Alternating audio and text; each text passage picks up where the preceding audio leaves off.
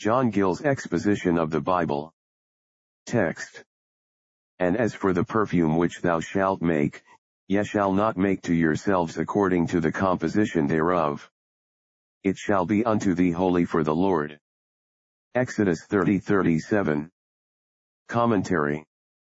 And as for the perfume which thou shalt make, as above directed, ye shall not make to yourselves according to the composition thereof, that is, for their own use, for the scenting of their rooms, or to snuff up, or smell to, as in the next verse. It shall be unto thee holy for the Lord, separated entirely for his service, to be burned upon his altar, and to be no otherwise used.